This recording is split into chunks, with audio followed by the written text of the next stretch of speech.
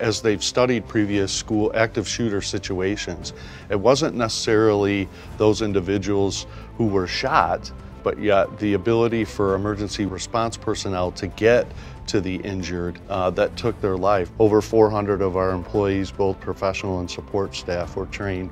So by training our teachers on the bleeding control and implementing the TAC packs in every classroom and office space, and then gang boxes in our, in our large meeting areas, we had staff members and parents, desiring to get a TAC pack to keep in their glove box. That was that real life application that isn't afforded in many of the other comprehensive, active shooter training models.